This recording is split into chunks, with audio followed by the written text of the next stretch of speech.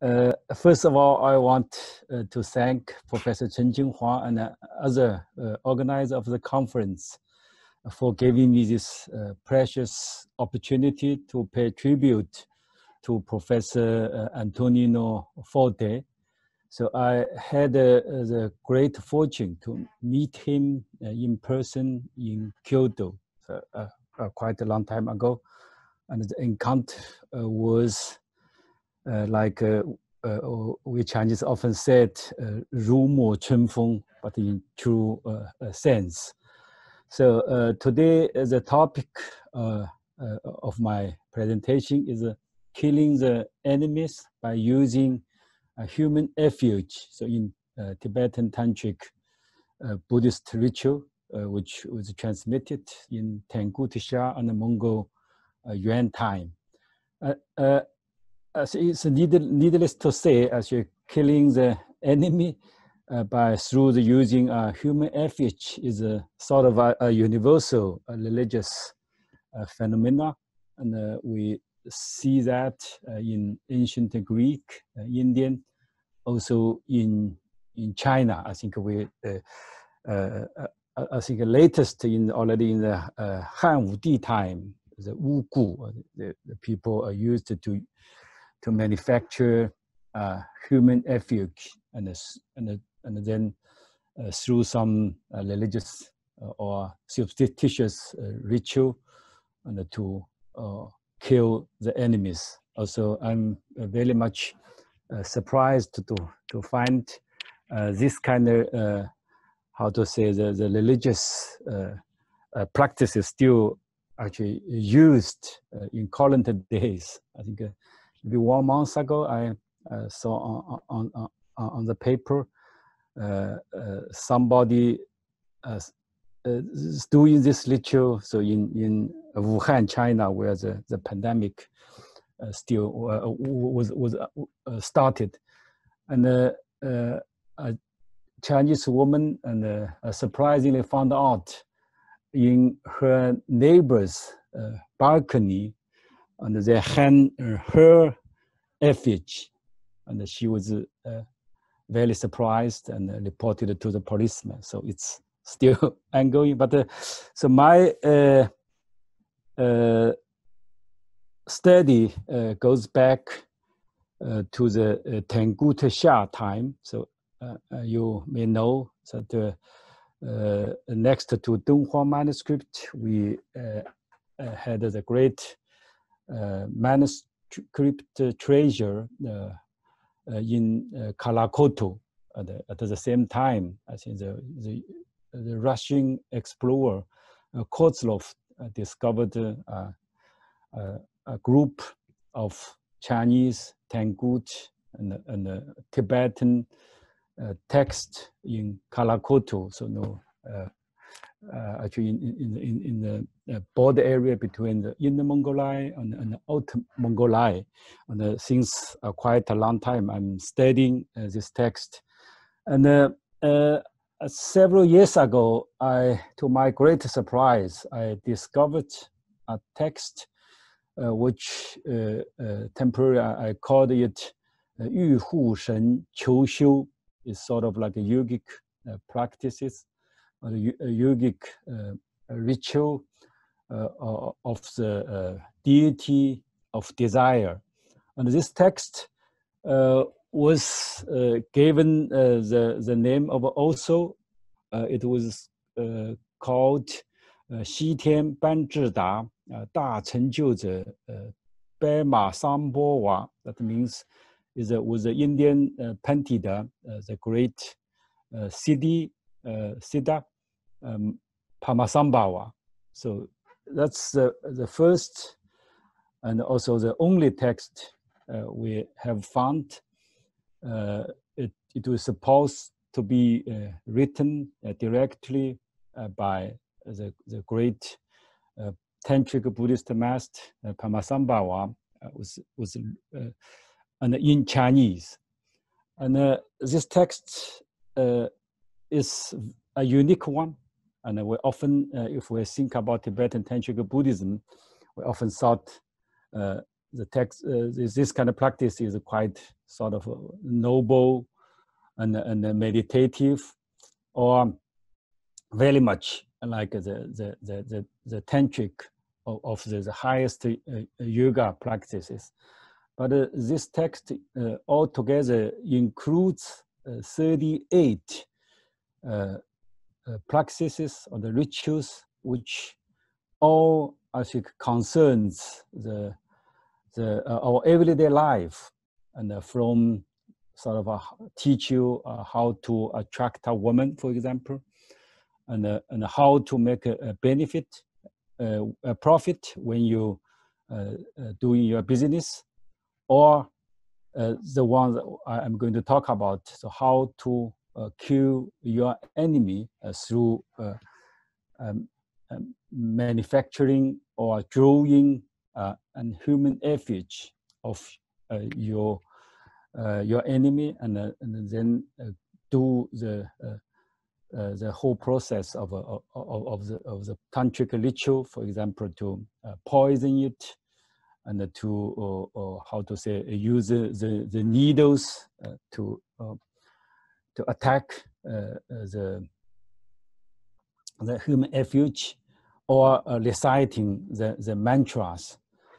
And as I said, it's very unique and very unusual. So at the beginning, I did not even believe that's a Tibetan Tantric Buddhist text. I suspect it may be a Chinese fabrication, or the Weijing, the pseudo text, just attribute the name to Pamasambhava, because it's also the earliest Nyingma text found in Chinese translation. And because why it's unique, and as I said, because it's the practice of killing enemy by using human effigy is universal. So we found a lot of like a similar text in Chinese. But one thing like strikes me, and I started to believe that's a real one, because in the text, the term in Chinese to how to say, to signify the human effigy is called 礼额, the 寃人哩俄行, the whole the ritual of making a human effigy is called the 寃人哩俄行. 寃人 is the enemy, and 礼额 actually corresponds to the Sanskrit word, the linga. The linga means the mark, in Tibetan means 10, and that indicates its Indian origin. I think then it cannot be actually simply fabricated by Chinese. And why the linga was transcribed into Chinese as a 礼额, and it actually perfectly fits the phonetic pronunciation of the Chinese words in the Tangut Xia time. And later I will say I discovered another text, another actually 4 texts, which in the same Kalakoto collection, but of the Mongol Yuan origin, is a text of the deity practice of the famous protective deity Mahakala. And in this text, the similar practices was appeared, and the equivalent word for the linga is transcribed or transliterated as linga, and that's again the linga is a Chinese transcription of the Indian, the Sanskrit word linga, and that also reflects the Yuan phonetic pronunciation. So linga and is a 礼额. So Then this text, I think, is I said the importance of this, the significance of the text is very obviously, because this is I would say that's the first and the only text we can know really attributed to Pema Sambhava, and the founding father of Tibetan Tantric Buddhism. And then we also, through this text, we are informed that the Tibetan Buddhism, which was spread among the Tanguts and the Uyghurs and the Chinese in the Tangut Xia time, was not all about like previous thought is all those how to say the practice of the highest yoga tantra, or all about the meditative practices, or about the philosophical discourses, but more like this text, or this ritual of more practical purpose. So it's, and then I started to attempt to identify the Tibetan original, because this text is even in Chinese translation is very difficult to understand, and very difficult to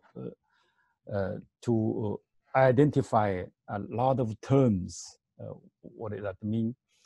But it's very unsuccessful. So far, I only found one similar text in Tibetan, but then, because there's no text really written and transmitted directly by Pema Sambhava in Tibetan.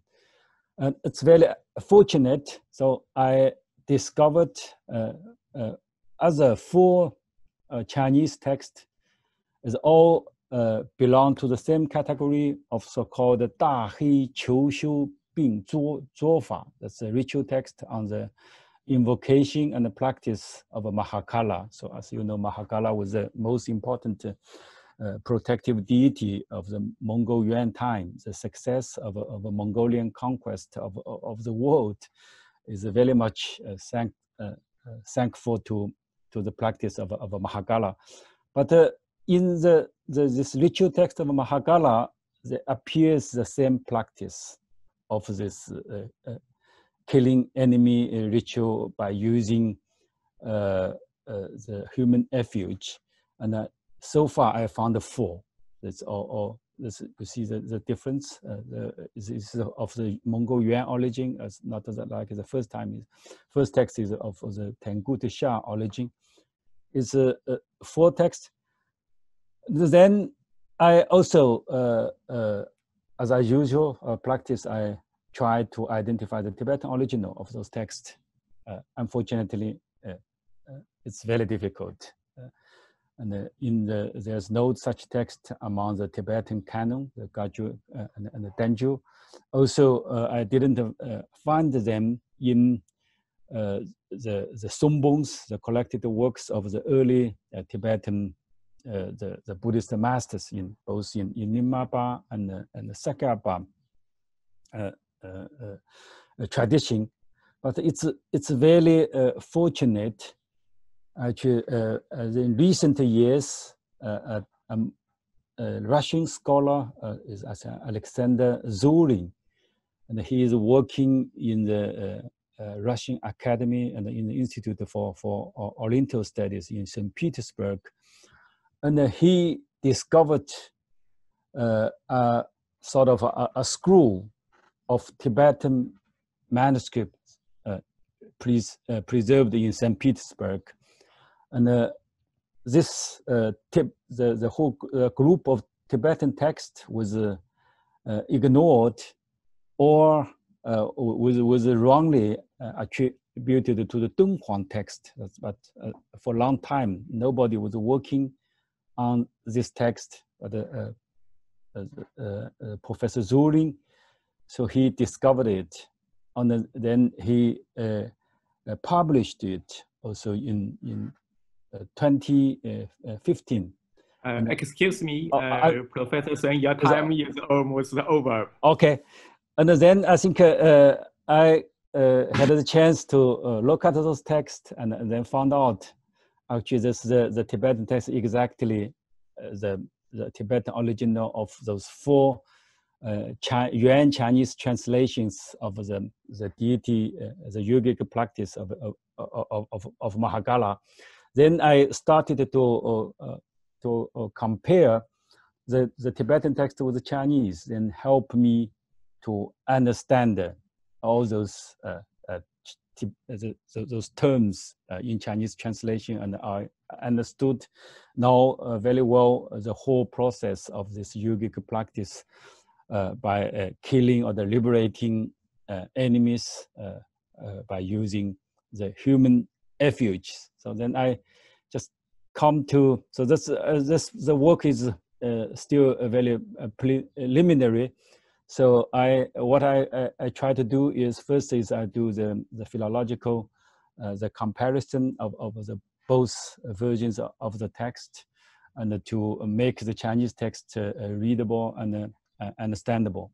Then to trace the transmission lineage of this text from Indian to Tibet, and to Tangut Shah, and to Mongol Yuan time, and like to reconstruct the history of the transmission.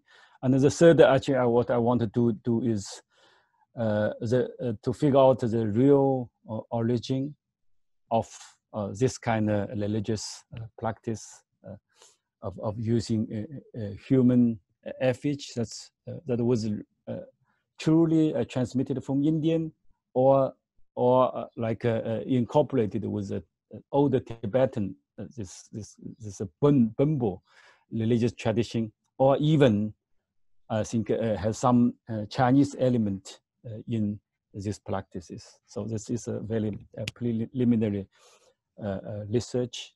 So thank you for your attention.